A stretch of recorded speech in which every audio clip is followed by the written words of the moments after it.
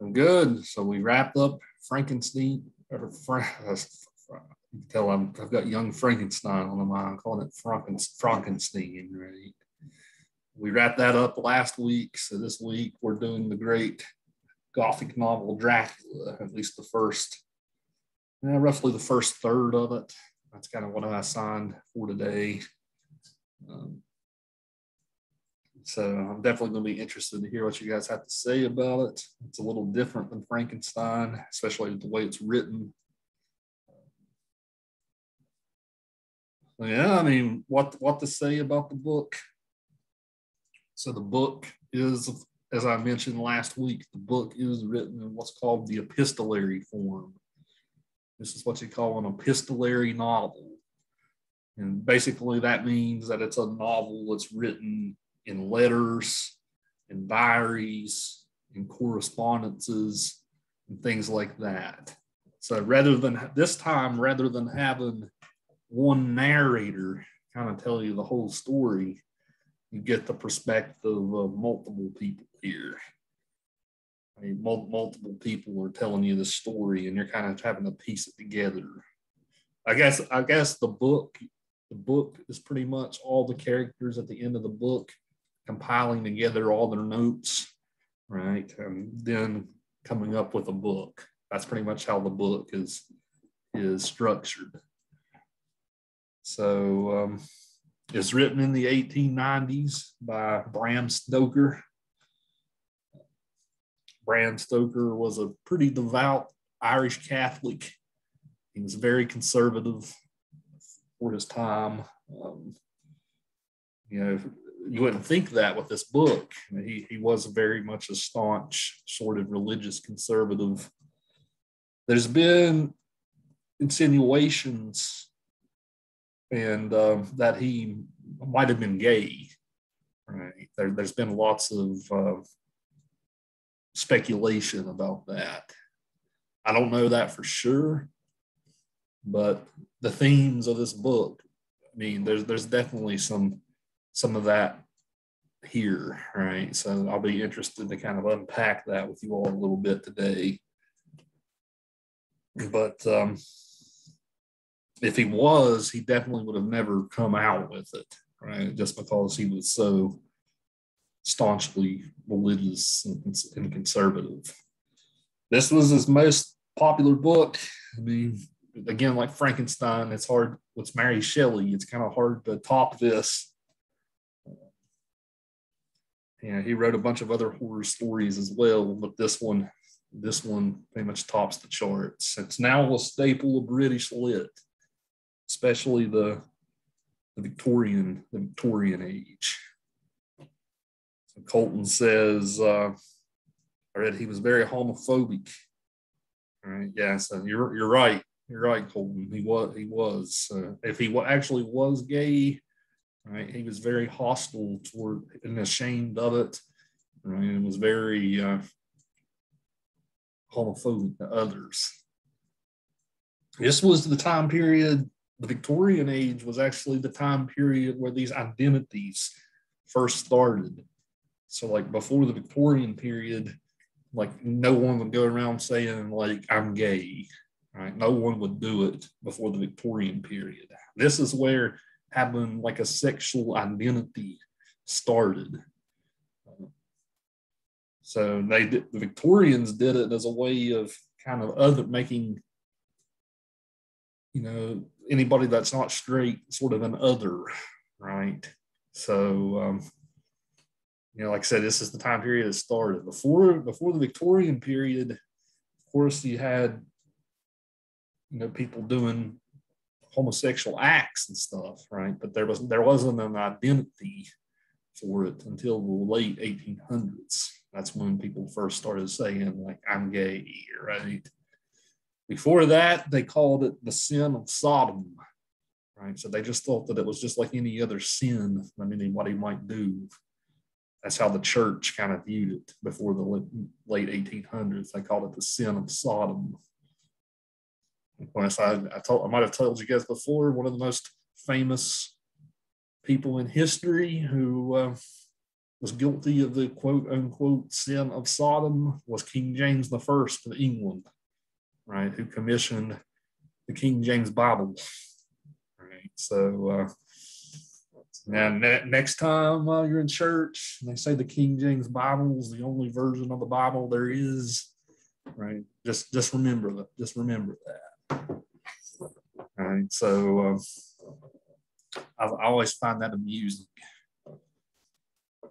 But nonetheless, like I said, this was the time period where that type of thing started, as far as identifying as gay or straight or a lesbian or bisexual or whatever.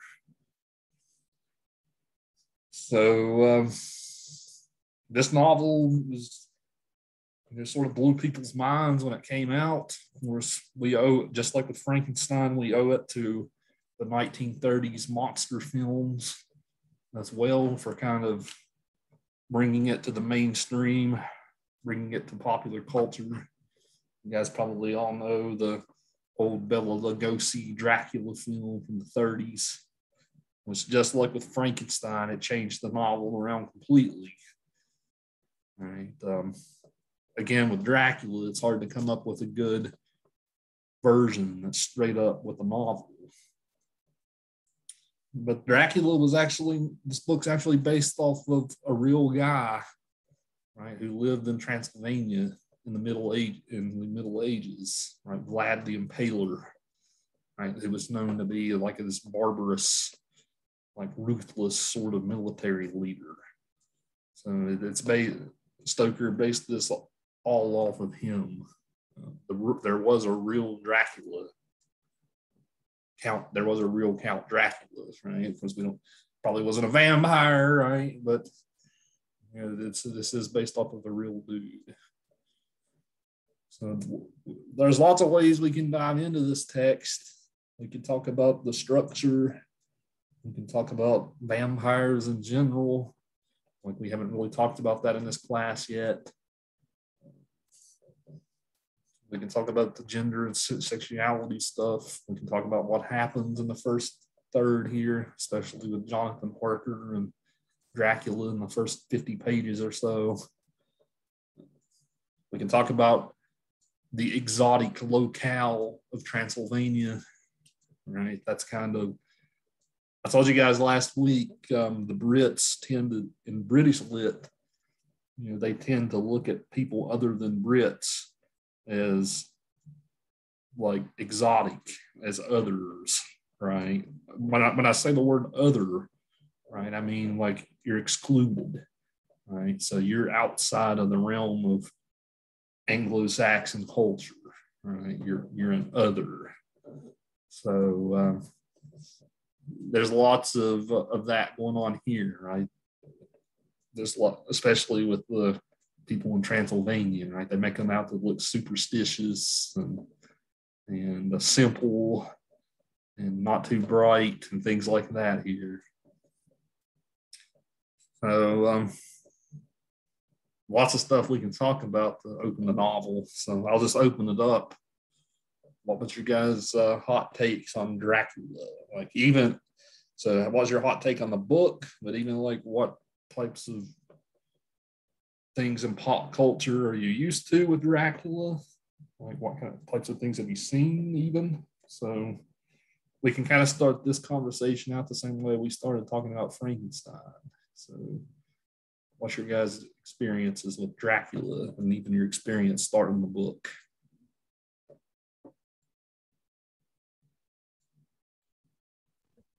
I think it's really easy to read. I thought it was going to be really hard, but it's actually pretty easy compared to what I thought it was going to be. It's like, for me, I get all these different settings and kind of, I don't want to say theme because that's not what it is, but the feeling you're supposed to get while you're reading them. The different letters provide me, but it's really easy to keep up with what's going on. There's nothing like jumping too quick. And once you learn the characters and learn who they are, it got a little bit confusing when Lucy was naming off all of her possible husbands, and I got kind of confused with who she actually loved and all that stuff. But other than that, I like reading it so far. I think it's pretty fun. Which I'm listening to it, so it could be the difference in the narrators because it's got this audiobook I'm listening to has like 5 or 6 different narrators for each person. So, and I loved the guy from Texas, the cowboy or what, that guy that was they when you're talking about how they look at everybody else as kind of outsiders, they even painted the guy from Texas as exotic, kind of in a way. Right. I like that, but his narrator in the audiobook was perfect. They have a Texas voice. Oh yeah, big time.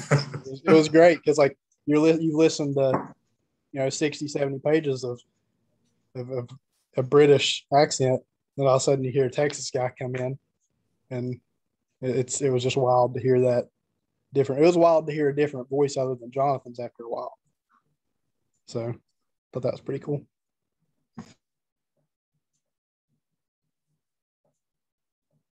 About the rest of y'all, how's it going for you so far? I thought it was kind of like harder to read. I thought Frankenstein was easy to read because it's really just from one perspective.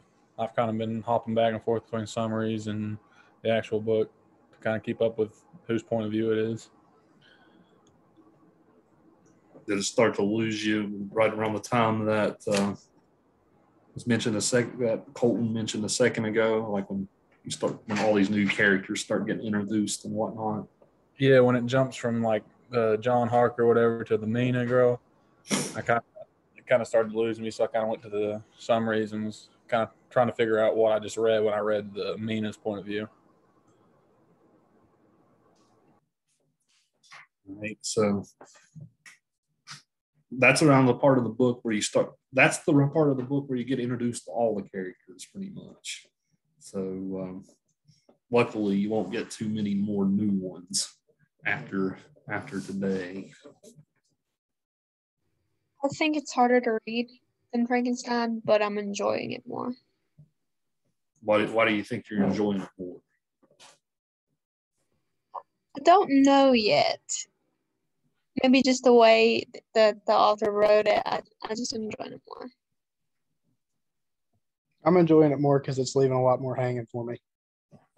Like I know what's going on, but at the same time, there's not like this, constant dying. Somebody's dying. Somebody's dying. Somebody's dying. There's a lot of suspense building up. And you left us on a massive cliffhanger, by the way. I didn't read past where you told us to. And that last little line of, you need to get here quick. I was like, on it. I know, right? I know what I'm doing. Right. So, yeah, I know. Go ahead. I was going to say something. I didn't read past our last meeting, so I have no idea. Right. But anyway, Dracula has been. I can't stop. I can't stop listening to the audio. I can't put it down. I'm even falling asleep to listening and reading. I'm doing both at the same time. And I think this way I'm getting more out of it, which means I'm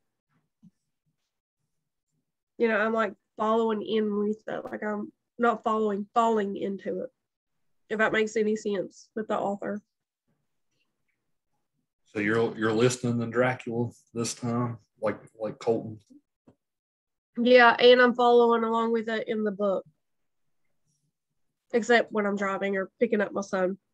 But I bought the audiobook and everything. So when I do sit down to read it, I have the audio going and I'm reading along with it like we did in like school. And I don't know, like I think it's giving me more suspense than if I would have just read it myself. Because it's a different understanding for me. And I really like it so far. Which, of course, I'm not where we're supposed to be at yet, but I'm slowly getting there. I'm one page from chapter 5. You're a good ways in. You're about where Jonathan Harker gets out of the Castle Dracula, right? That's kind of where you're at. Yeah, he's fighting Dracula for the key, even though Dracula's in a slumber. And he's trying to bust out of there, right?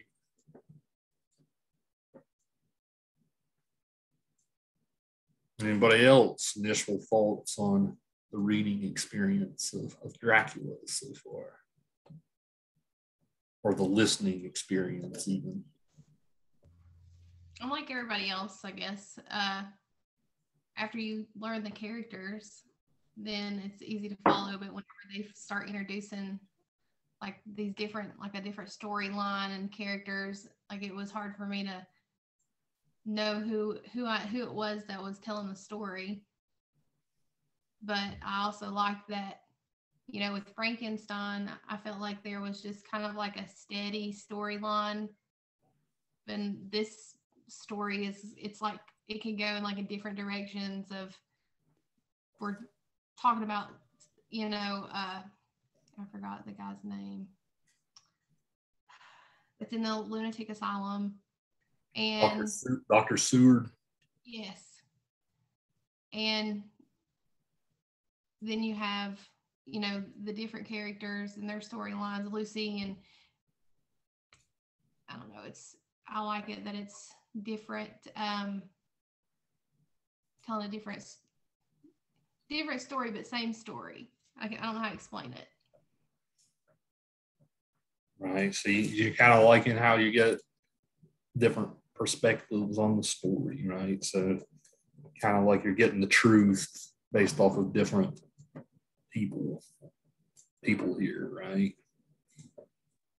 That's what I was going to say too. I like the different perspectives of it and being able to see what this character thinks and what this character thinks, and then trying to connect it all together of, okay, how does this relate to the story as a whole?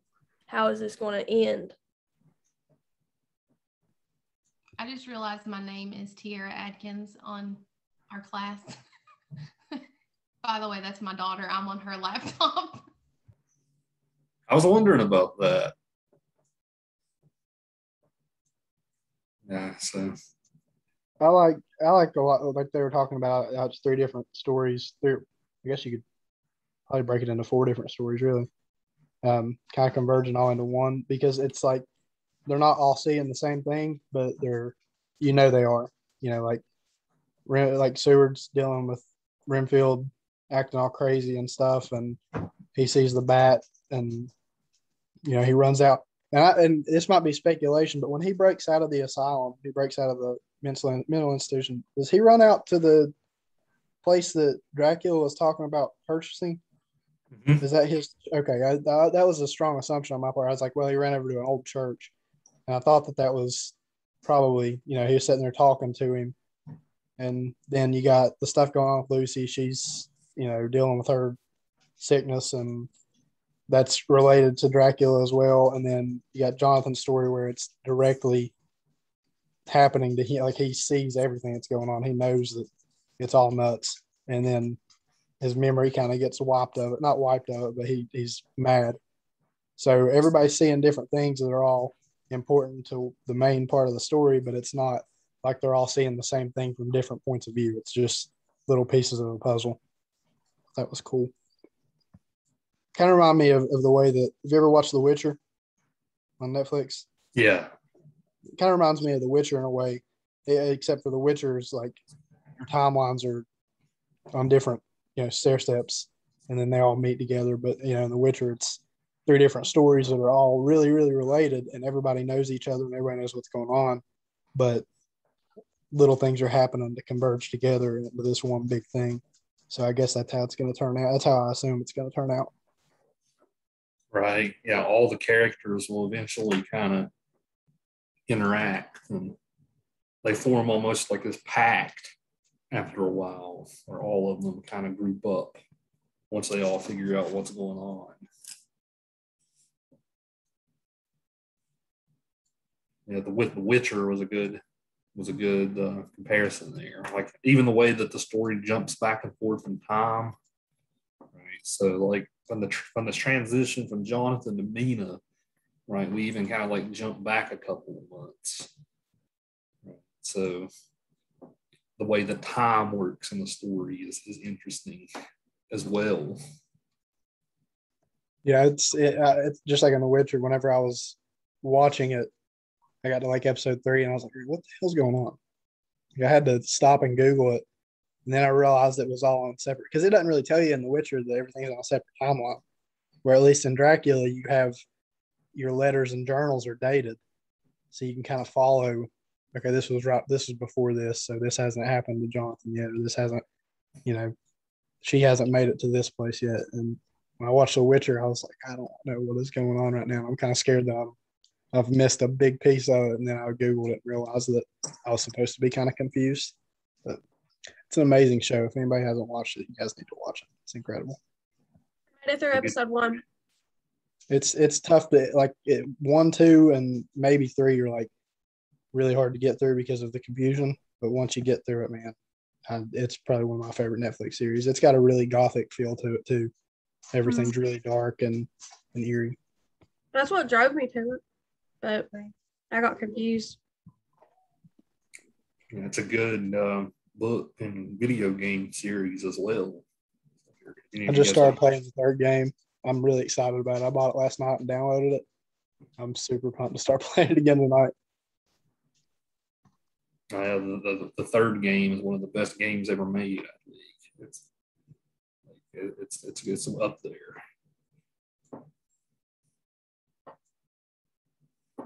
Good. All of you guys are getting into it then.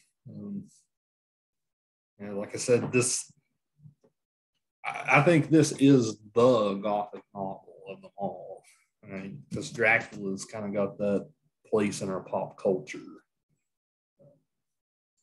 Where have you guys watched a bunch of like Dracula films or encountered the character before in other media that you can think of? There was one really old Dracula that I'd seen. It was black and white, and I feel like it was silent. And like his fingernails were just like really long.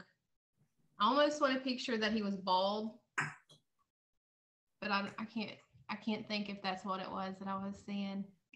And like his face just looks disfigured. Like it's not like a today's vampire of what I like. The fangs or whatever was like just the 2 front teeth. And was it this? The Nosferatu film from the 20s. Was it that you're talking about, Tiffany?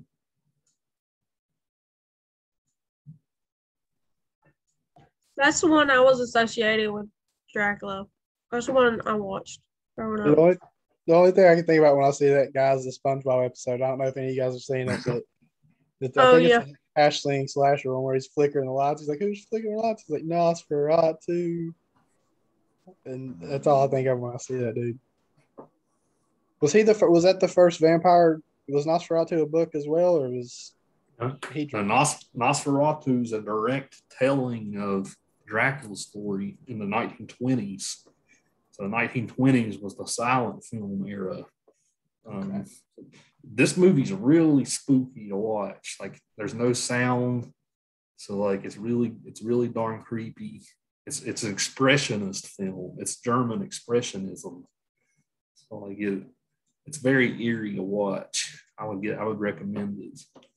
But there's only one copy that survives of that film because they made that film without Bram Stoker's estate's permission. So they actually like sued, like you stole our story. Right. So the fact that we even have this film today is kind of remarkable. I mean, rightfully so, right? They stole the story without permission, so of course you would sue. Right? But we still have that. Then we have Bela Lugosi, Dracula, who is he's still like whenever we think about movie Draculas, right? He's still the guy, right? I am Dracula, right? That he's kind of got that voice. Like he very much popularized the role in the 1930s monster movies. So got the Hotel Transylvania Dracula, boys. Yeah, that's him. That's him. You watched the cartoon movie, The Hotel Transylvania? I haven't watched those. No. Man, y'all make me feel young. Was it Adam Sandler did his voice in that? I think so. Yeah, he did a great job too. But was Dracula the first big novel that had anything to do with vampires? Or first novel period? I mean, I know that there's probably, like I'm sure there's ancient origins behind vampires and what they are, but was that the first piece of work? As far as I know, yeah. Right. The first novel that took up the subject, like they were alluded to in other stories and whatnot. But this novel is what made the vampire kick off right into Kind of crazy. Like what all it started. I mean, think we wouldn't have Vampire Diaries, Twilight, True Blood, like all that modern day stuff if it wasn't for people realizing how cool it was to make some art out of it. Does it don't spoil it, but does it get into why he can control the wolves? Does it ever tell anything about that? Mm-hmm. Okay, because I'm really excited to hear about that because, obviously, like, I guess the idea that most people have are that wolves and vampires are enemies just due to Twilight. And right. Yeah, he's out there waving his hand around, telling them to stop, and they're like, "Oh, okay, cool," and tells them to come, and they come. So I was kind of wondering about that. Yeah, they can turn in the wolves and bats, or rats. They can also turn into rats. So, like a lot of these creatures that Renfield likes, right, they're associated with vampires. I was based on my assumption when I came into reading Dracula when the werewolves came in. I was thinking of like Underworld, where they're like arch enemies, and then when he got to the part where he pretty much tells them they can come or they have to go, I was like, wait, what? They're his, and I had to like rewind and listen to that like twice because it I pretty much done a backflip in my seat. It like blew my seat over. I've heard of Van Helsing a lot too, and then like I had no clue that he was a part of this novel, so I thought that was cool. I just randomly, when I was listening to it today, I heard his name pop in at the beginning of one of the letters, or maybe it was whenever Seward mentioned him that he was gonna write to him. But I heard that and I was like, "Oh, that's neat." Yeah, Dr. Van Helsing. We haven't really gotten into him yet in the book. But he is Dracula's sort of arch nemesis. He's the one who kind of, you guys will find out, he's the character that kind of puts it all together, what's actually happening. So he's a man of science, and he likes metaphysics, but he's also a scientist. So he's kind of this weird blend of a scientist and a philosopher in the book. But we'll talk more. We'll definitely touch more on him next week when he becomes part of the book. Yeah, they made the early 2000s Van Helsing movie with Hugh Jackman. Right, you guys might have seen that. That was kind of like an action movie. So,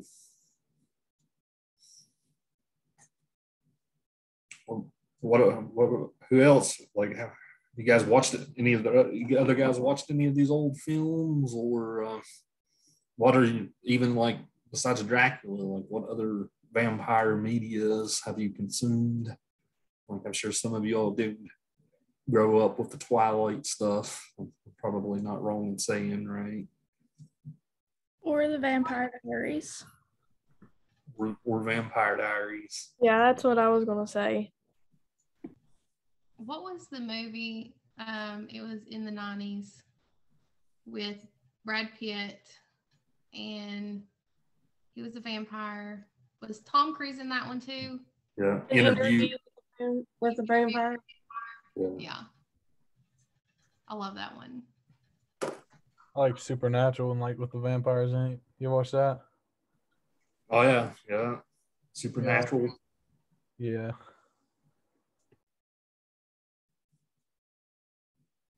Yeah, the Interview with a Vampire, those come from a bunch of books by Anne Rice. Anne Rice writes a lot of like vampire stories, and they're usually like romantic type characters in it, kind of like how Twilight is. Anne Rice is a little bit of a better writer than Stephanie Meyer, right? But we'll leave it at that. Yes. I wish I had Stephanie Meyer's money. I'll just say that. I wish I had her money.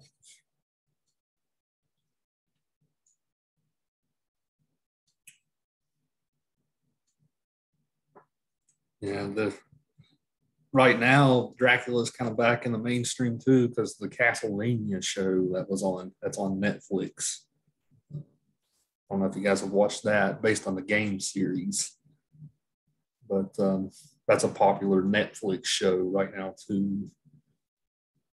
Was that the one that you said that the same people that made the Haunting of Hill House? Is that the same people or Same. There's a couple of different media. There's a couple of different shows that are out right now. Castlevania is kind of its own thing. It's an anime looking show. Oh, okay, yeah, I know Castlevania. Okay, I didn't know you were talking about an anime. Yeah, I've never watched it, but I've seen it before on there. Yeah, there's also a very good Dracula show on Netflix just called Dracula. If you guys have watched the Sherlock show, the same writers who were behind that did that, and it's a 3-part miniseries. So if you want, they take liberties with the novel, but it's still pretty cool. I would recommend you guys check that out if you're digging the story. The first episode kind of takes us through where we're at in the book. So the first 2 episodes rather probably do. So yeah, check that out. That's a good telling of the story.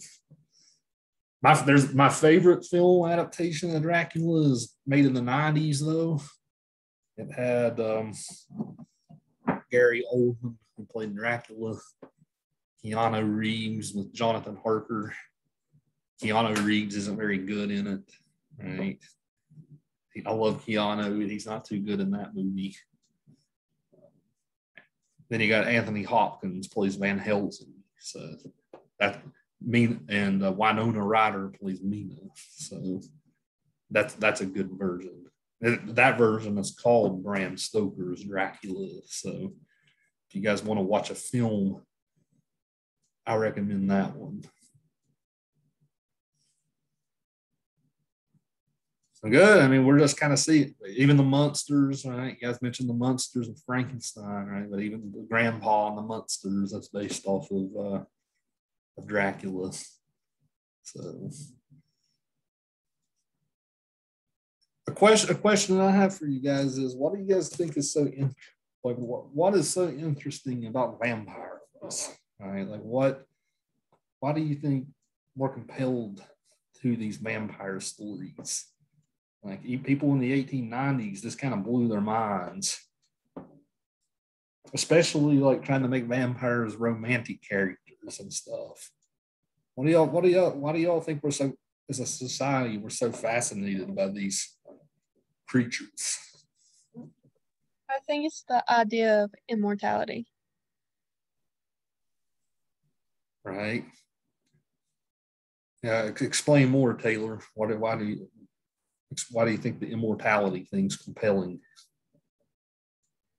Because as humans or the human race, death is something that we just don't fully understand. It's something we're scared of.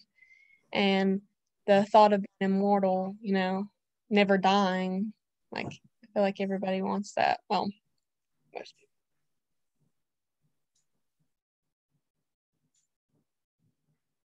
Right. Yeah, death is the thing we all fear the most.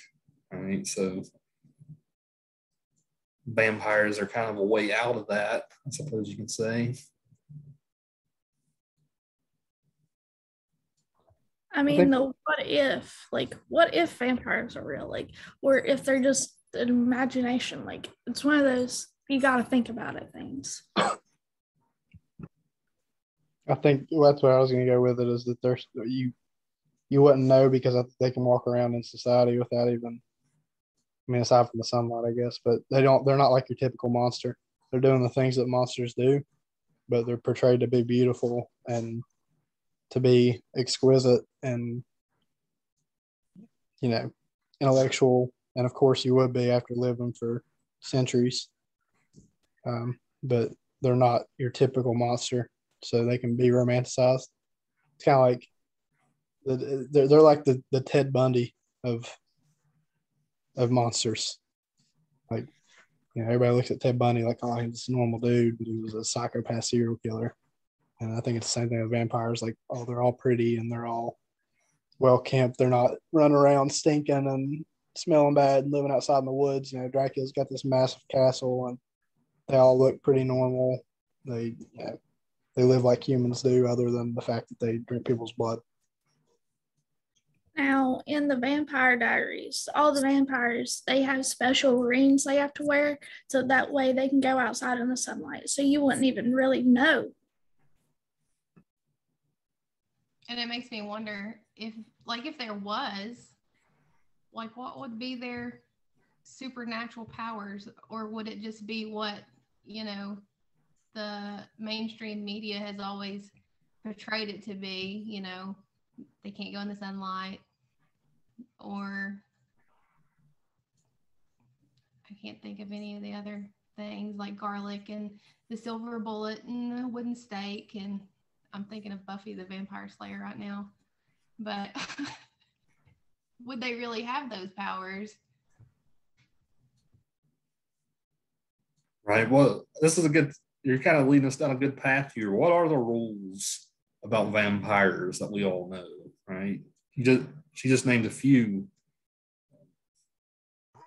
Onions, garlic, or is it onions? No, it's just garlic. Garlic, crucifixes. Can't go out in sunlight. They have to drink blood to stay alive. Most of them have supernatural strength, speed, and silver allergy.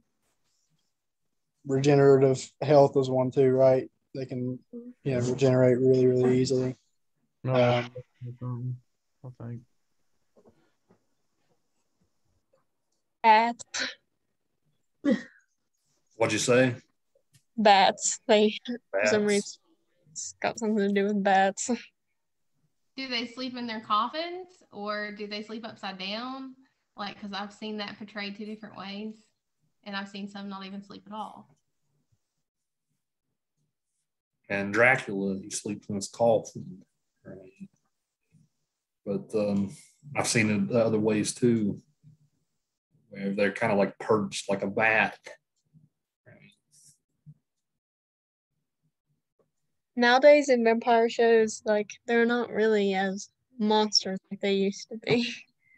Like, they're all really, really pretty and they do normal things most of the time.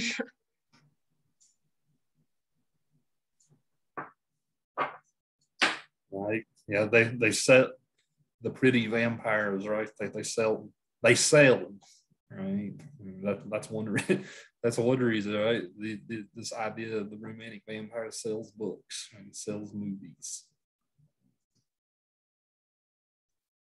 And you guys can't admit it.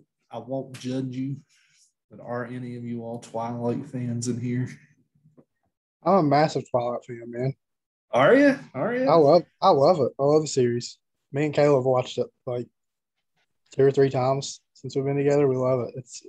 I was getting ready to mention, I think that the Volturi's like takes you back to that Dracula feel compared to what the Cullens and, just your typical vampires are just living, bouncing around from place to place. When you run into the Volturi in the movies, you're like, okay, these guys, they kind of portray what a vampire would look and act like in their big dark robes and their red eyes typically, and they're real stern and cold, super smart.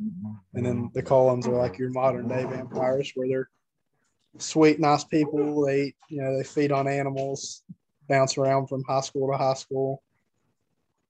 They're like the romanticized version. I enjoyed. Go ahead. That's okay. I remember whenever it first came out, I was, it was like a big thing. Everybody was getting into the Twilight movies, and I was like, what is it about? And when I found out it was like about vampires and stuff, I was like, really? I would never, So I didn't actually get into the Twilight movies until after they had already all came out. And then I kind of hated myself because I didn't watch them sooner and I did fall in love with them.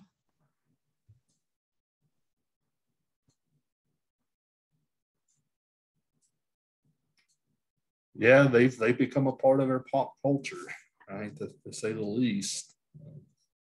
The books are pretty popular too. She just released a new book last year, I think it was, or this year.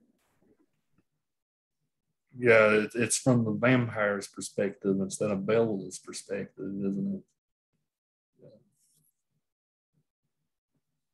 It's the same story, but told through his perspective instead. But you can see where she got the name for Bella, right? Bella Lugosi, the original movie Dracula. So it's good. They're definitely creatures that fascinate us as a culture.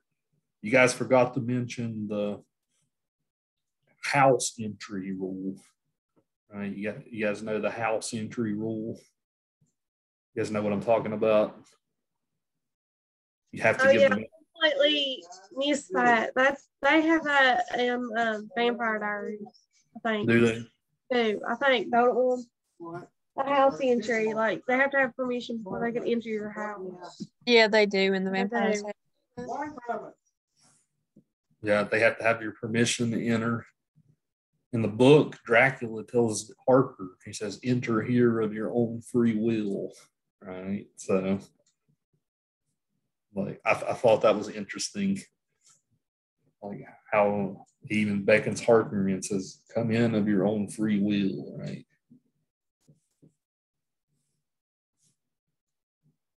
So the darkness, staying out in the dark and all that stuff, that's an interesting motif. Like some writers let them stay out in the light, some of them don't.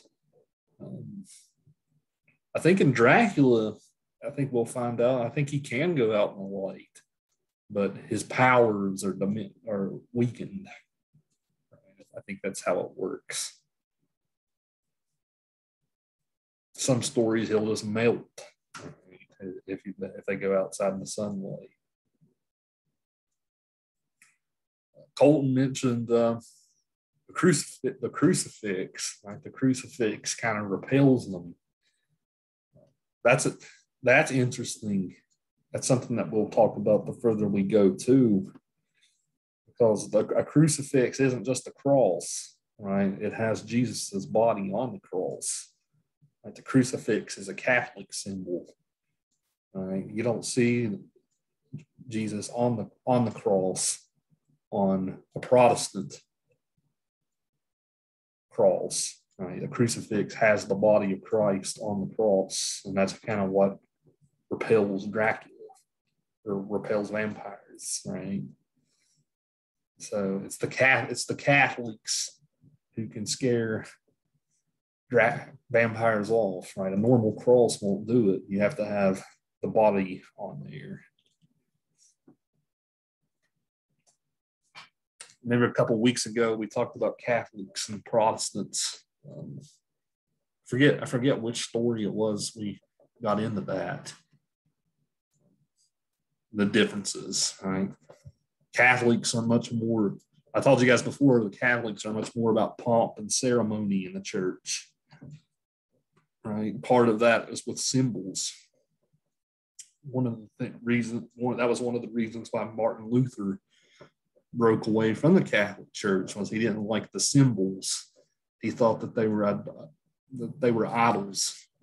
Right, so the figure of the crucifix, you're getting away from the worship of Christ because you're worshiping the idol, right, which is the symbol. So I don't know if you guys ever noticed the difference between crosses in that regard. I never did until you mentioned it when we was. I think it was it Mister in the back, the black veil.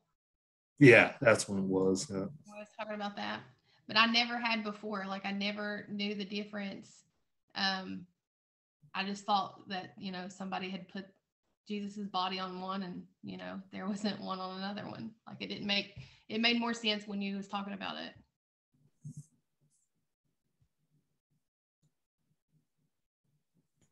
Why? What does it ever?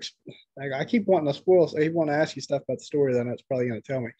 But is there a reason? Does it tell you in the story why the crucifix is bad, or is it just something left for your mind to ponder on? No, they don't explain it. They in the book, they just know that it repels them. Yeah.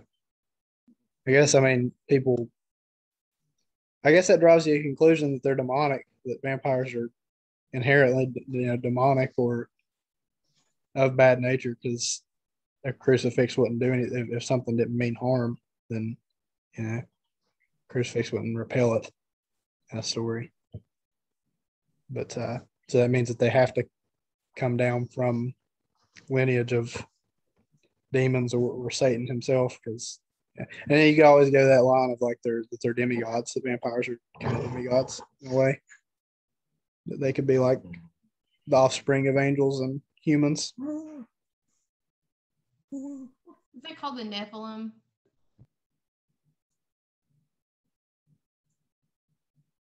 Right. And same thing as like giants and all those things. Giants, Achilles, Perseus, like all the stories in Greek and Roman mythology. Demigods. Yeah. You could. I guess you could say that they're just a different type. I mean, they could have the way the story's told, they very easily could have been a descendant of. They could have been their own little culture out in Transylvania, and or does it mention in the story that they're from that region? That's where they're kind of. Is there a history that gets told at all, or is that left up to the imagination? Are you talking about like Dracula's origins? Yeah. Yeah, Van Helsing will later talk a little bit about it. Good.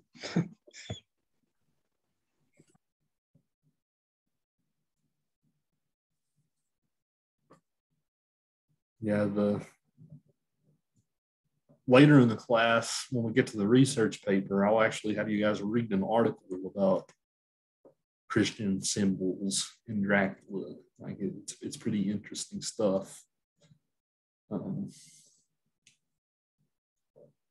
Like I said, a normal cross doesn't do it. It has to have the body of Christ on it, like in the Catholic symbol. So, that's plenty of intro. Let's kind of dive into the novel now, kind of break it down a little bit. The first thing I want to bring to talk about is Jonathan Harker's journey to the castle. Right, I kind of want to bring that up. There's lots of description of Transylvania, right? It's this big mountainous region, supposedly lots of natural beauty. But you have all these old castles, gigantic castles from medieval times that are kind of rotting and in decay and things like that. That's kind of like the Gothic, whenever we talk about like Gothic architecture, right? The Gothic extends the architecture as well. There's something that's fascinating about like Gothic architecture, the big castles, right? Even you see things like gargoyles and things like that, right? What do you got? What's so fascinating about all these old medieval castles and stuff. Like, why has that kind of thing become associated with Gothic? Do you think? You guys have any ideas here? It's always in an Eastern European type setting. Because of the way the architect was. It's old, dilapidated. In some stories, they don't even know when it was actually built. And that just makes the perfect scene for any horror, scary movie, book, anything.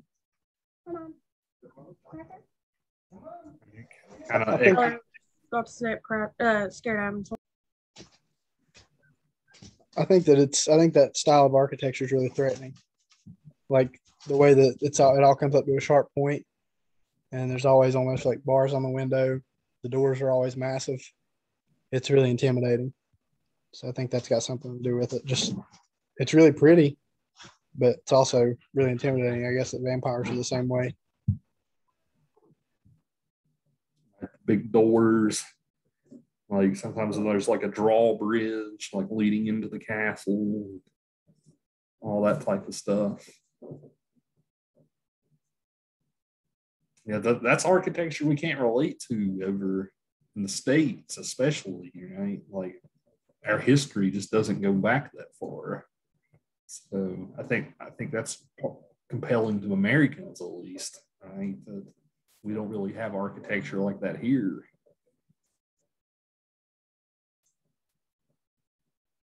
But compelling the Brits as well, though, right? The Brits did have a lot of these old castles and estates. For some reason or other, they always associated this with Eastern Europe, right? So Hungary and like where Transylvania is, Romania, right? That's the area they associate mostly with that stuff. And that's when it comes to Christianity, that even goes beyond the Catholic Church, right? That's once you get that far east, that's where the Eastern Orthodox is the biggest church, and they're definitely known for a lot of these big buildings and whatnot. So I guess we saw that before with Lovecraft, right? The rats in the walls. So we have dealt with that thing in the class before, but yeah, it's definitely worth bringing up. But what do you guys think about how Jonathan Harker, how he kind of paints the people of the area? And do you guys think they paint them as simpletons? He paints them as simpletons and dumb and all this stuff? And you're saying yes, Colton? I think he paints them as simpletons, but he also paints them as people that, like, they know what they're talking about due to, like, in there. It's like the same way that people paint hillbillies. Like, we're painted as these backwoods people that don't know a whole lot. But if you stopped and asked some hillbilly for directions and he was like, yeah, I would not go up that road. Or if he like handed you a pistol when you were getting ready to walk off into the woods, you'd be like, okay, this guy knows what's up. He knows I'm getting ready to get attacked by a bear, or he knows that something bad's up here. It's kind of like he made them as smart as they could be for where they were, because he painted them like they were really community driven people. Like when he first got there, they were all kind of like walking around and like discussing with each other why he was there, and then they were really, really nice to him. They gave him the garlic, they gave him the crucifix. So not that they're like savages or anything, but they're not scholars. Right, very superstitious type people, right? He's a man of England, right? He's a man of science. So going to this place where they're handing him a crucifix, right? He's like, okay, right, that's new. I'm not used to this. So, all right. What any other thoughts here? What do you guys make of the way that he painted the villagers leading up to Castle Dracula? Wasn't he like disrespectful to like because somebody gave him that cross and he was Angelican or something? Yep. He definitely seemed he seemed judgmental towards that person for sure. And he kind of seemed judgmental at the guy that led him to the castle, wasn't he? When he like kept stopping at every flame. Right. Yeah, that actually was Dracula, right? Leading him to the The castle. the guy right before that, the guy that let him off at the Oh yeah. They were kind of making him feel dumb too, though, because they're like, we'll bring you back in the morning if you want," and like kind of like he was crazy or something.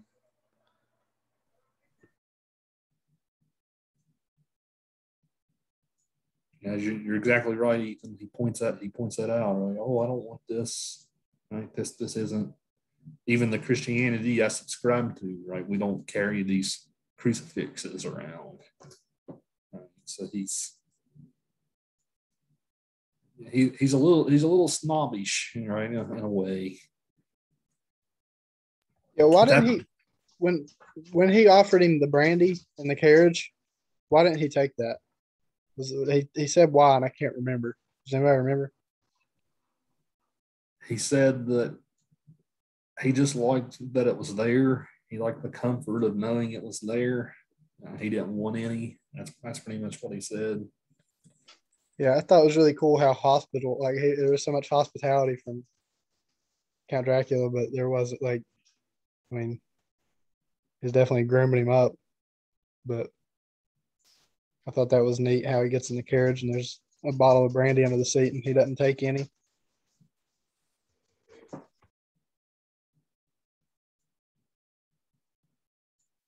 Yeah, the whole blue flames on St. George's Day. I thought that was an interesting little part. Like you can see all the buried treasure, where all the buried treasure is, but nobody will go out because that's when all the evil things are running about.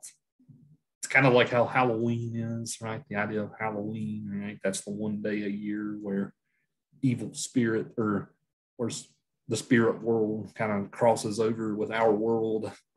Right? It's kind of the same kind of thing here.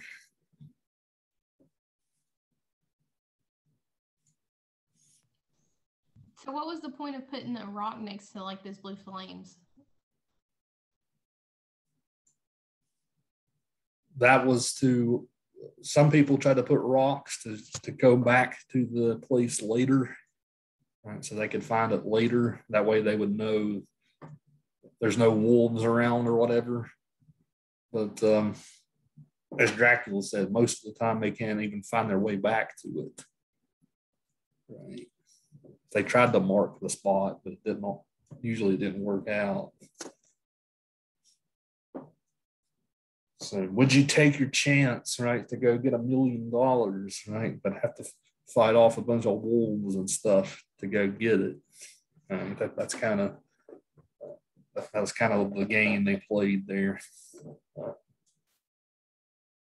Why did when he described the ride to the castle, he kept mentioning it seemed like they were going around the same turn and back down the same road. Were they actually, or was that just something that was supposed to be kind of supernatural? I don't know what to think about that. It seemed like that night to Harker seemed kind of like almost like a fever dream in a way, right? Yeah.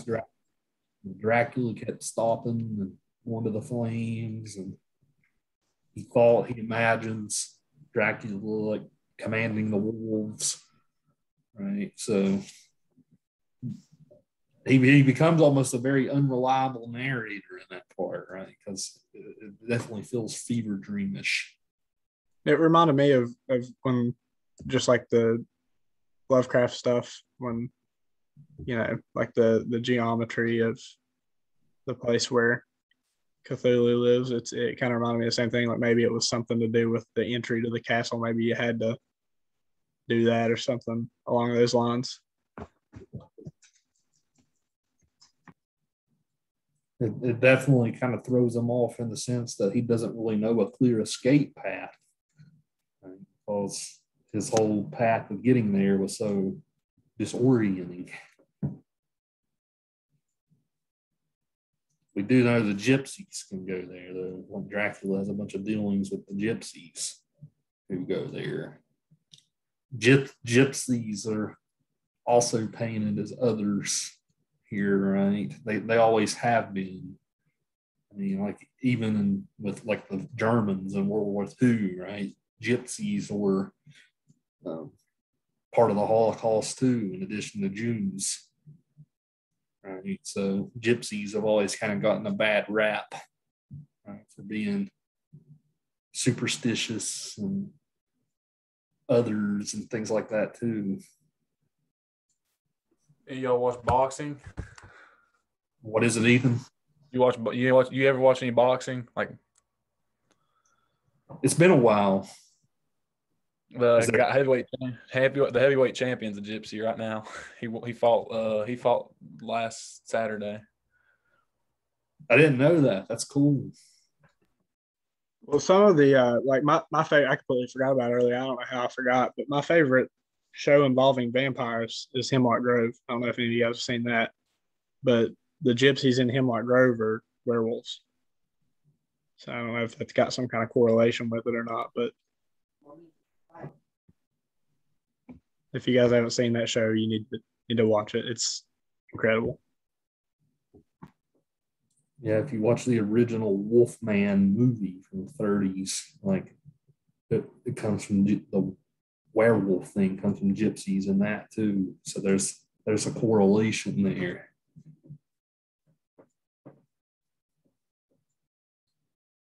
Yeah, I don't know why the Brits always gave gypsies a bad rap, right? There's something. The fact that they don't settle down, the fact that they're kind of nomadic and travel place to place for some reason or other, that upsets Western Europe sensibilities. Like, because people in the Western world mostly lay down roots somewhere, right? They buy a house and start a family. Gypsies don't really do that. Well, they're typically minimalists too, aren't they? So there's Right. not really any kind of control factor. So, you raise the taxes, what's the gypsy going to do? They're going to pay the same amount of taxes they're paying now because they're just going to dip or they're not going to work. They usually can do without a lot less and be happy.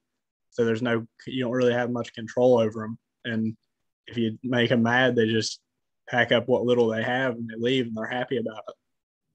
So that's probably why, in these bigger civilizations like in England, that they weren't real happy about them being there because they couldn't really control them.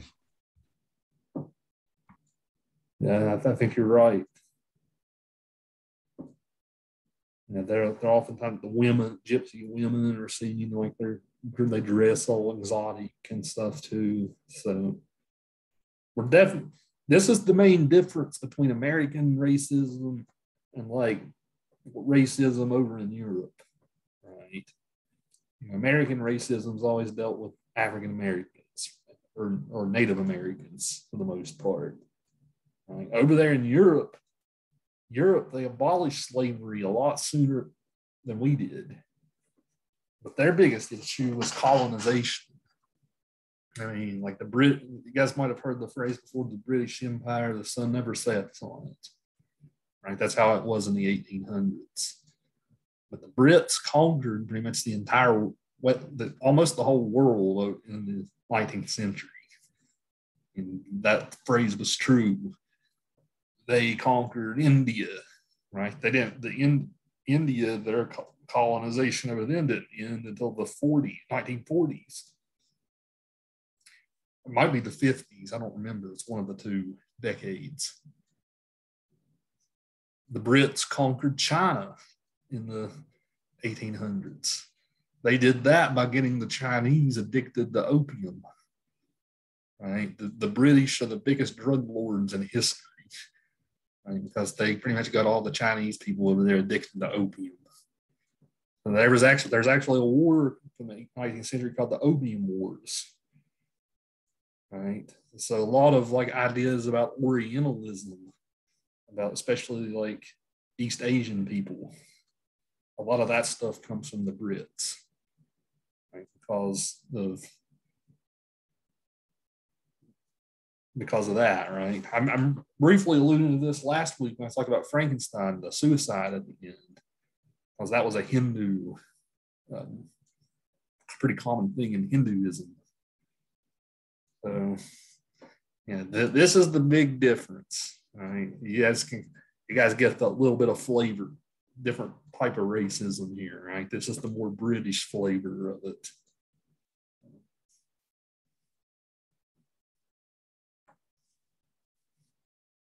Now, there's actually a way of studying literature now called post-colonialism. Post-colonialism. And the way that we're kind of breaking down Dracula here, talking about this stuff, that's the type of thing that post-colonialism examines. And it looks at like how literature has created like a lot of these stereotypes about different sorts of people, like gypsies or people from India or Eastern Europe, Eastern Asians. Right. So you don't see that in American lit too much. Right. That American lit, we have our own problems. Over British lit, that's very unique to them.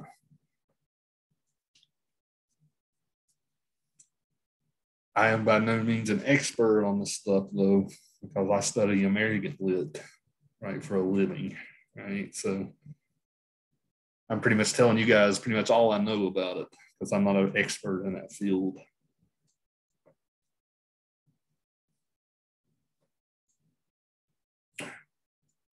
So we should probably talk about sexuality in the book. Right? Vampires are associated with sexuality. Right? There's something. We didn't quite get into that a minute ago, but there's something inherently sexual about vampires in that regard, right? The fact that they suck the blood from the throat, right? That's very much an erogenous zone, right? For most people. We mentioned all the gay subtext in the story, but Dracula keeps telling the brides, right? I'm keeping him for myself. Right? So there's a bit of that going on here too.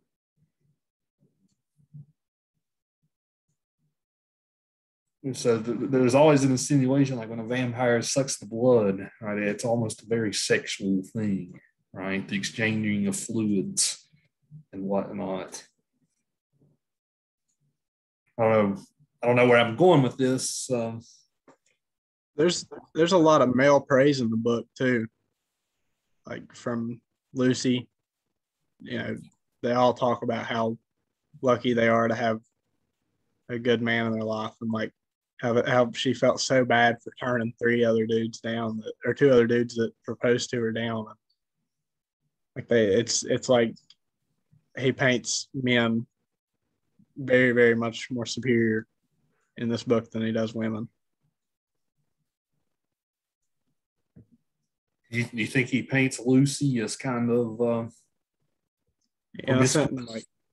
well, yeah, a little bit, but it's really, really odd too how, like, I don't know if it's just a common thing back then, but like they're all friends.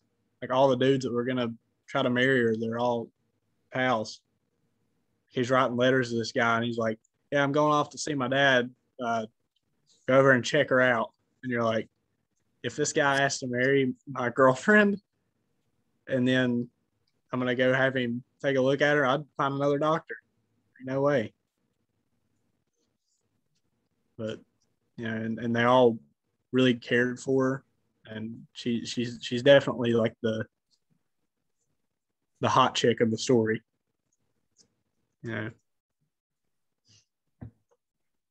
Nobody cares about Mina. All right. No. Yeah, I mean she's locked down, I guess. I don't know if that's the way to put it, but and then she's the one, and Lucy's the one that gets sick. You know, she's the one that gets attacked by Dracula, I guess. I'm assuming that's what happens. Very clear assumption now, but she's like the main focus. She's the damsel in distress as well. So I would say that she is promiscuous. What do the rest of y'all think? Does Lucy get around a little too much?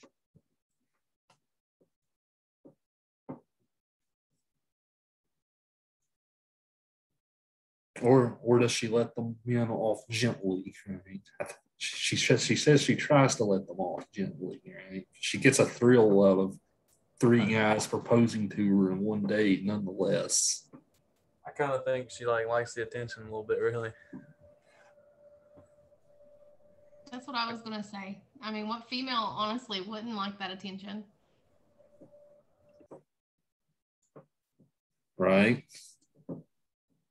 She She's said definitely got it going on.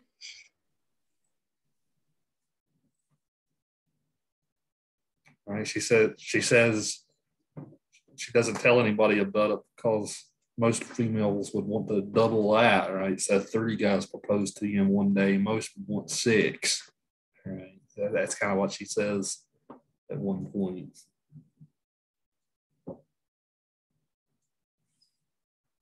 Yeah, if you ever watch films of Dracula and stuff, she's often painted that way, right? She's painted as being very flirty. She doesn't shut these guys down, right? She's accepting of their advances. That's oftentimes how she's painted. Even with what Colton said, though, he said men are painted in this story like it's greater than women. Because Dracula is kind of manipulating her. He has her sleepwalking. He's don't vampires have the power to mind control powers? Yeah, mesmerism. Yeah. He's kind of manipulating her into sleepwalking, and I think that's what he's doing with that Rhinfield guy too, ain't it? And he kind of paints Dracula as a male. It paints him as the most powerful person in the story. Do you think that the fact that Renfield's crazy lets more, there's more light shed on him of what's going on? Like the fact that he's nuts, Dracula lets him in the door a little more.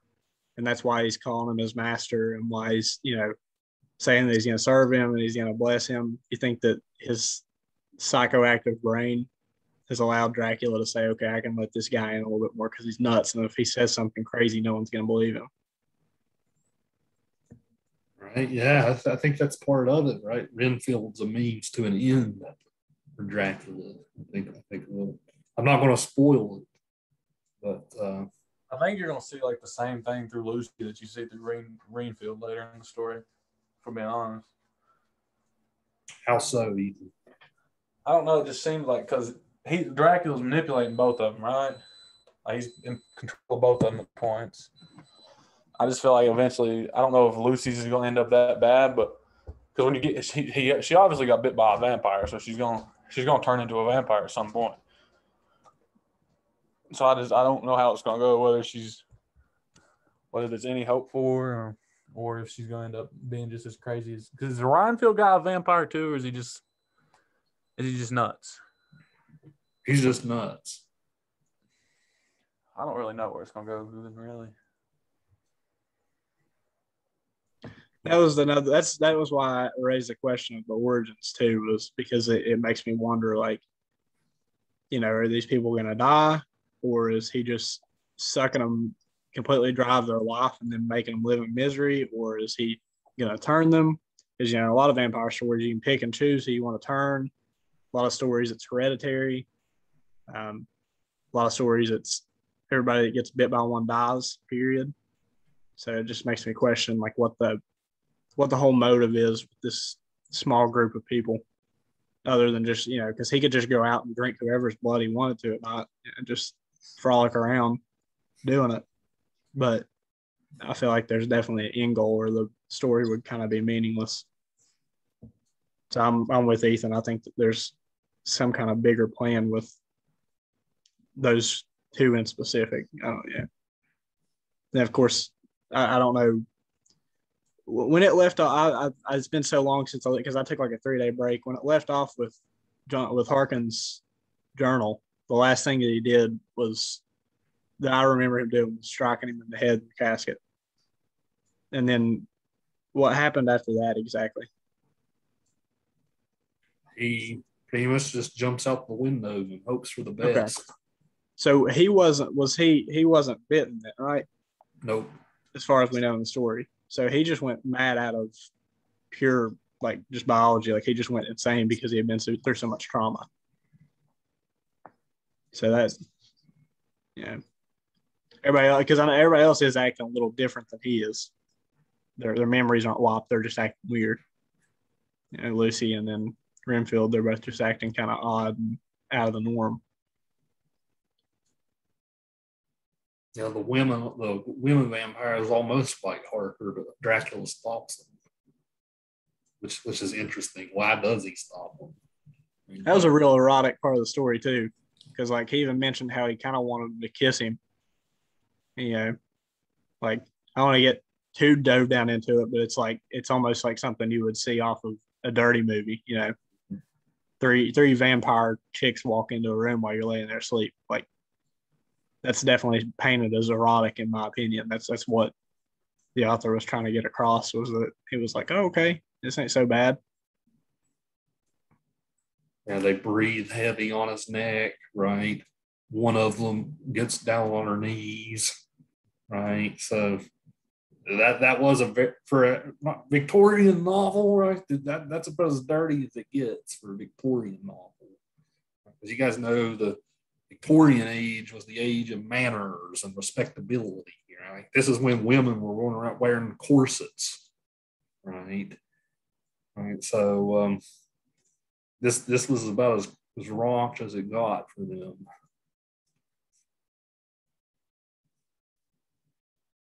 Of course, they did have pornography and stuff in the Victorian age too, right? But it was hard to get.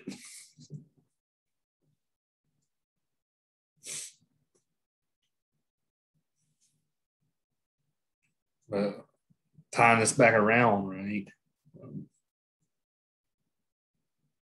What about Renfield, right? What do you guys think? Is he nuts? What's the one on with this whole thing he's doing with animals, right? He wants to breed flies and then give the flies to what did he? The rats, right? Then he wants the birds to eat something, right? So he's kind of got this whole food chain thing going. He's trying to consume as much life as possible. It's like if you give a chicken 100 worms and then eat the chicken, it's a lot easier than eating 100 worms and then a chicken. So I think he's just trying to consume as much life as possible.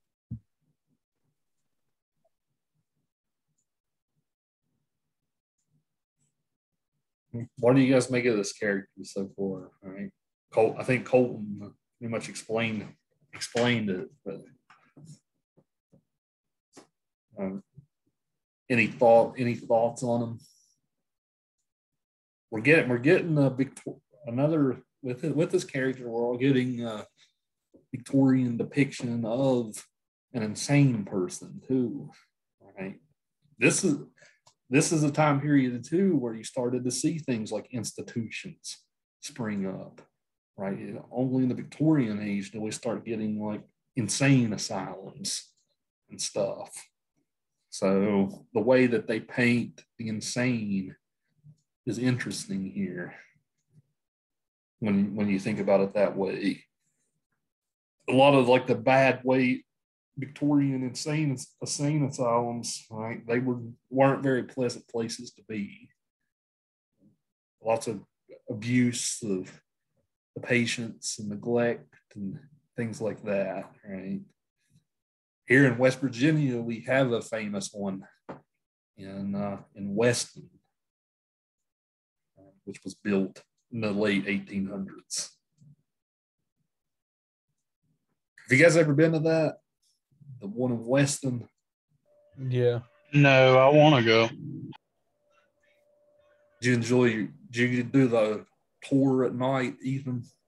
No, we did the haunted house, like the haunted house thing they have there.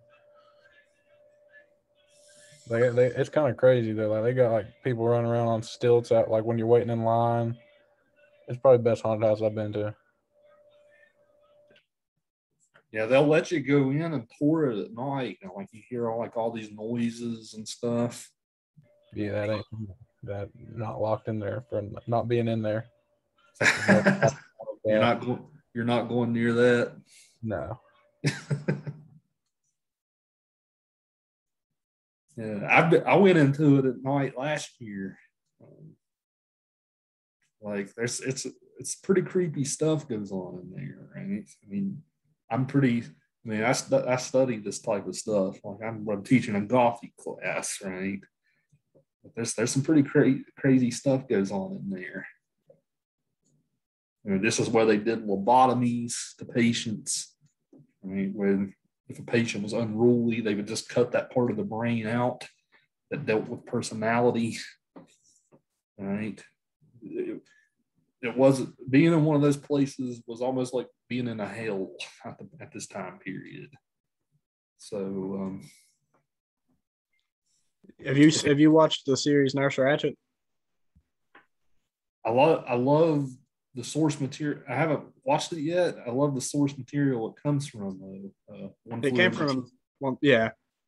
See, I've never watched that, and I've always wanted to. It's just like those older movies like that. I have to really kind of buckle down and be like, all right, I want to watch this today because it's tough to get past older film quality. But I thought that series was a really good because that was in like I think the 50s was when it was based, 40s, 50s. And it seemed like hell being there then. So I couldn't imagine the late 1800s when they were first starting to pop up everywhere, how scary it would have been. Because you didn't have the medicine. You didn't have as much of, I guess, the typical sedatives and stuff that you do now, the correct dosages and everything. So, like, somebody started acting nuts and screaming and hollering and everything. There wasn't as easy means to calm them down as there is now. And we didn't have the trial and error process that we do now. We didn't have the laws that we do now. So it probably was living in a dungeon. Yeah, let me show you guys this. Victorian insane asylums were designed in this way. Hold up here for you on Zoom.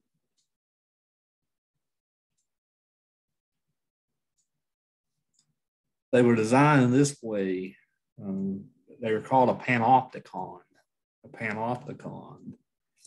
This is where, like, the warden, like, it's kind of like when you go into the store and you know the people behind the wall can see the shoppers, right? To check for shoplifting and stuff. That's pretty much how the Victorian insane asylum was built. Like, you had like all these cells. Then someone standing here can kind of like observe all the patients in their cells, right? So really the patients never got any type of privacy or anything like that because they were always being monitored in their cells. And they call that a panopticon. So did they ever come out? Yeah, they would take them out to use the bathroom or for exercise or stuff like that. But for the most part, like, they were stuck in these little cells and were constantly observed like they were lab rats. So,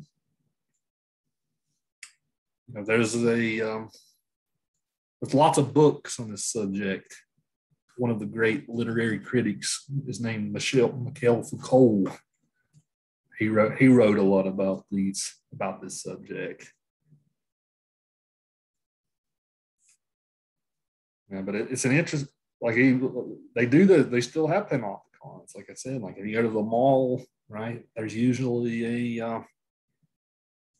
like, workers can usually see what the shoppers are doing right from behind the wall.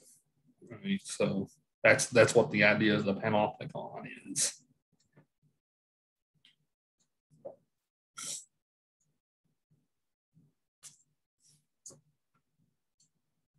Yeah, we got Seward's Asylum here, right? We kind of get the insinuation Renfield's the smartest one there, right? So they always talk about sanity, like who's insane, who's sane. They say that sanity is the consensus of the majority, right? Well, what if the consensus of the majority isn't right? Right. So maybe the insane person is really the sane person. And so that's kind of like what's going on in Dracula here.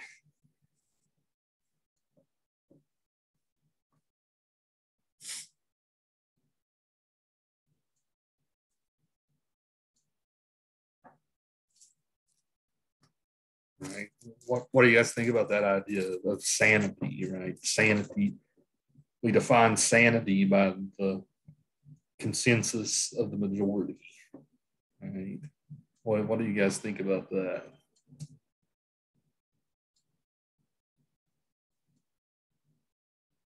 There's a kind of question, right?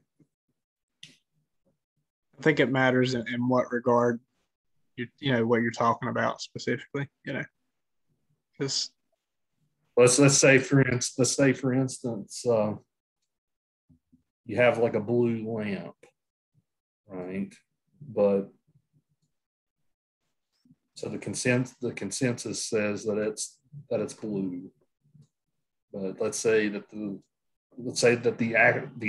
actual color is green, right? So you can kind of see where I'm going here.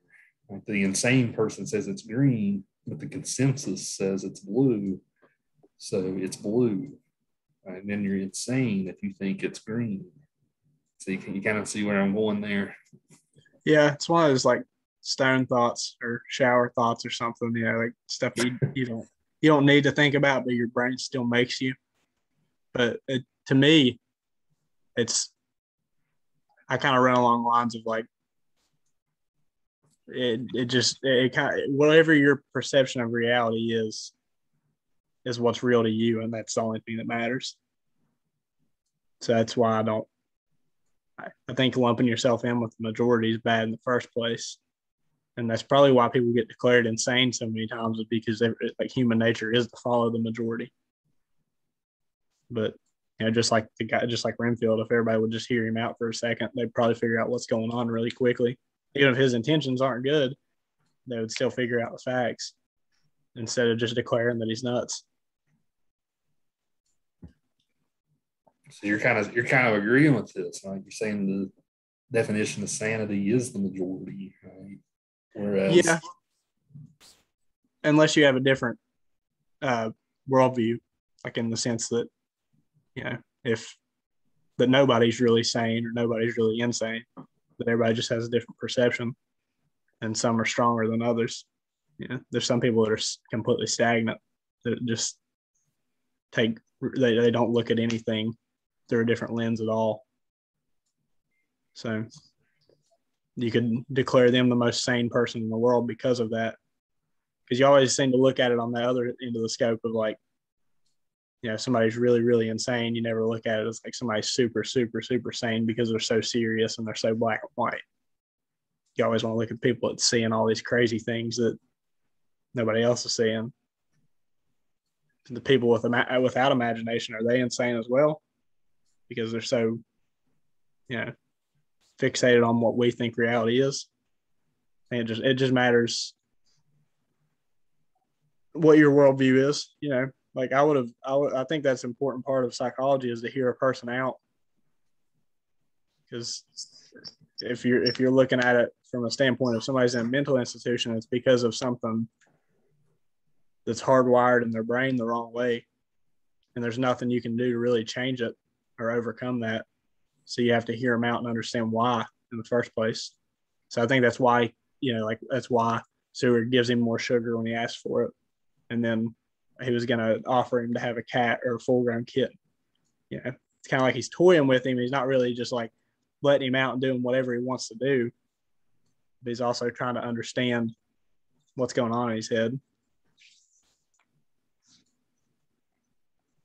yeah, Seward is very forgiving, right, and curious about his case. He's probably pretty unique in that regard. Yeah, I think he's got a good understanding of where he's at, like what he's supposed to be doing as a doctor in the story.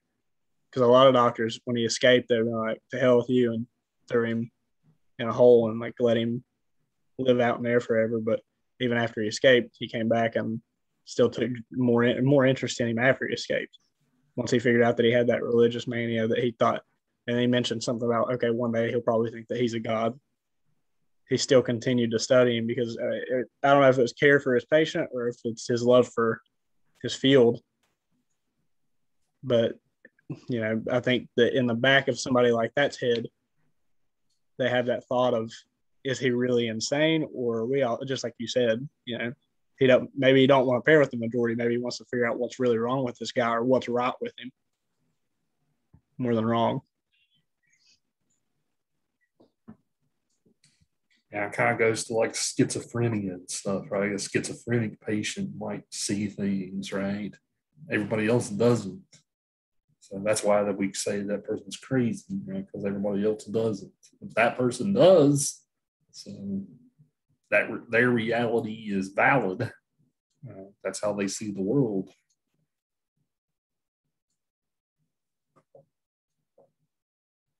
Interesting philosophy stuff there, right? What is reality even, right? Is reality the consensus of the majority? I may have asked you already, but have you watched Donnie Darko? Mm-hmm. I think that's a good one. If you're asking yourself that question, I think it's a good movie to watch. Because in that movie, he doesn't really exhibit the typical psychopath behavior, like the outward behavior, violence and all that stuff. But you see what's going on in his head, and it kind of makes you wonder, like maybe they're getting a different type of oxygen than we are. Maybe that's why. You ever heard that old joke? It's like, what if oxygen's really what's keeping us from seeing all these things and the government's controlling? It's like a conspiracy theory, like massive thing, but it makes you wonder about stuff like that.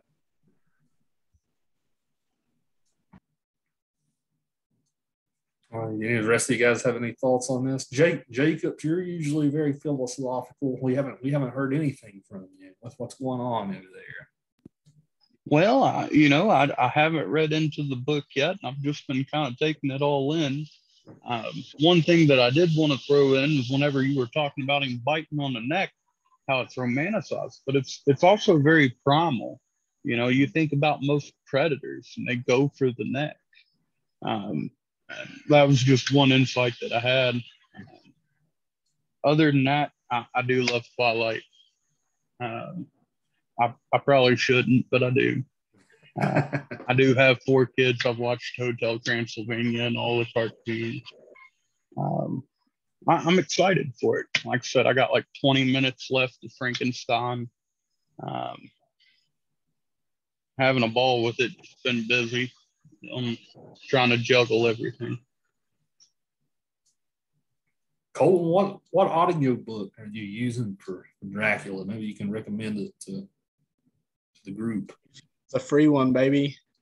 The one on Audible. It's not free, but I stole somebody else's Audible account. But if you get an Audible account, it's like, I don't know, $5.99 or $10.99, just typical subscription charge. A lot of those old classics, like Frankenstein and Dracula, they're the ones that are a part of like the public domain, and they're included on there.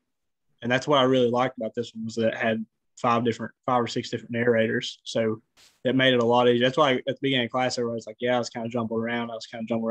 That's why I think I wasn't as jumbled around on the characters and what was going on, was because there's a huge distinction between going from listening to Jonathan Harker and all the other characters. Like when it got to what was the old man's name? You remember the old man that sat on the bench with him and talked with Lucy and Mina? Can't remember his name. The guy who speaks in the funny accent, though, the Welsh accent. Yes. Yeah. So imagine that in an audiobook, listen to it. Because I listen at 1.2 speed because I try to get through it as quick as I can. But if you go up to 1.3 or 1.4, then it's like listening to gibberish. So I was on 1.2 speed, and then this guy pops up and starts speaking in this accent. And I was like, whoa. And I had to rewind it like 5 times and crank it down to like 0.9 speed, because the guy, embodied that accent. He was taking it serious. You couldn't understand a word of what he was saying, and I had to slow it down and listen to him. But that's why I like it. I think it was. Let's see here. I've got it pulled up. I want to say Tim Cook was the guy that was over it. No, Tim Curry. Tim Cook's the guy from Apple. Tim Curry, Alan Cumming. Tim Curry, is it Tim Curry the actor? It could be. There's a lot of these audiobooks that have famous actors reading them. Like one of the free ones on here, it had, I guess Audible teamed up with some people. Like Jake Gyllenhaal narrates some books on here. His sister, I can't remember her name. Maggie Gyllenhaal. Yeah, she narrates some. Let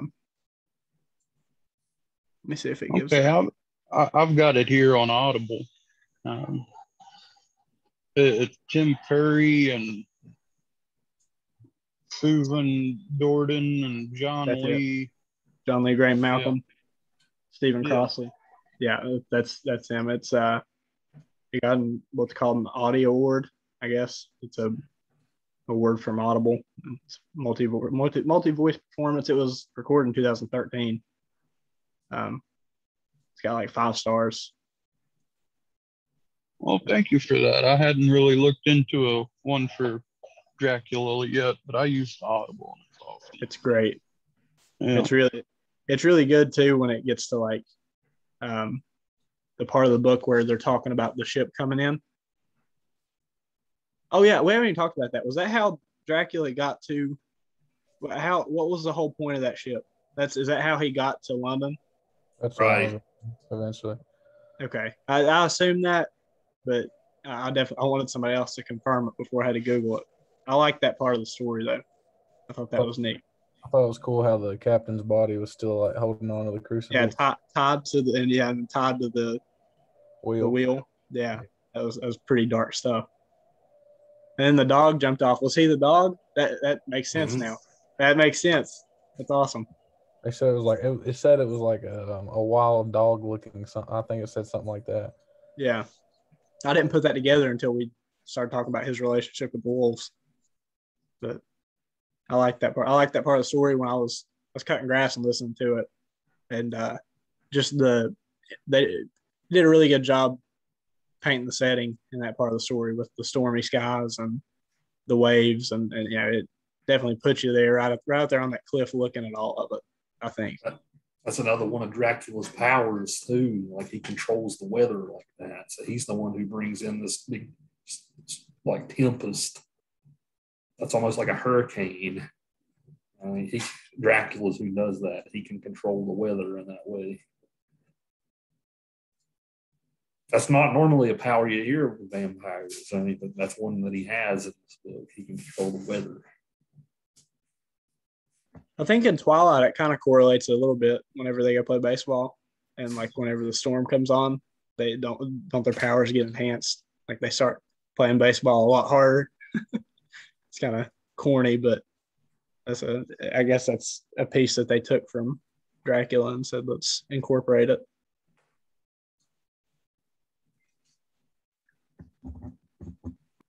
Yeah, later, I think there's a report, like, was it in this part where it talks about the wolf breaking out of the zoo and all that stuff? That'll happen later. Dracula will break a wolf out of the London Zoo. I think that was in chapter 11 because I went ahead and read like one of the songs. Was that in 11? Yeah. Yeah, you guys got lots to look forward to for next time. You'll get Van Helsing and introduction to him. I don't know how I'm going to divvy it for next week yet. Right now we're 120 pages in my copy of my book, and there's 380 some. I might just have you guys read the next third for next week, and then we'll talk some writing stuff too. I think that's where I want to do. We'll just cover Dracula over 3 weeks. Yeah, because I think cramming all the rest of it into 1 week next week would be too much. Yeah, we'll do the next third next week. Okay. So I'll tell you what chapter to end on. I need to look through it and decide. Yeah, we'll read the next third next week and maybe do some other stuff too. Okay. I think that's probably enough for today. I think we got a pretty good intro to the book here. Let me write down everybody who's here. That's real quick before I let you guys go. Don't forget, I'm not Sierra. Right. Yeah, most of the normal band is here today.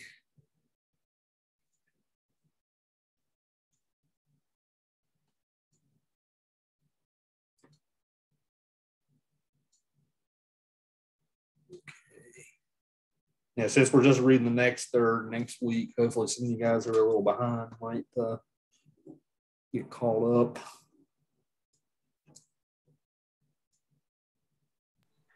I'll probably finish up where we were supposed to be at today, sometime tonight, and then I'll start reading again tomorrow.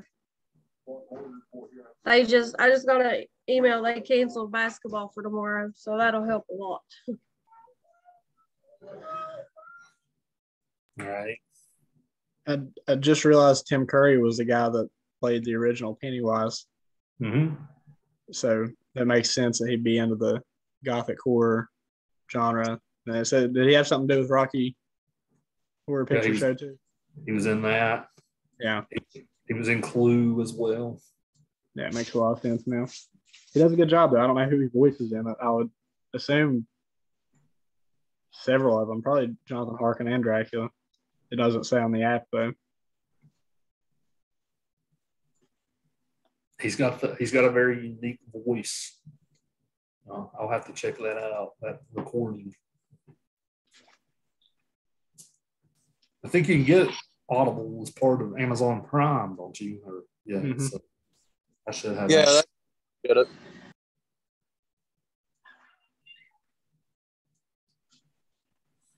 All right, guys. Well, I got everybody. So it was a good class. Like I said, early next week, I'll have your papers back to you, so you'll see how you did on that. We'll talk some writing stuff next week as well. So yeah, you'll get those back. You'll see how you did. If you don't do as good as you hoped, don't despair, because I'll give you a chance to do a revision on it. So we'll see how you did. So you'll get that back next week. All right. Enjoy the next third for next week. So until then, guys, take care. We'll see you all later.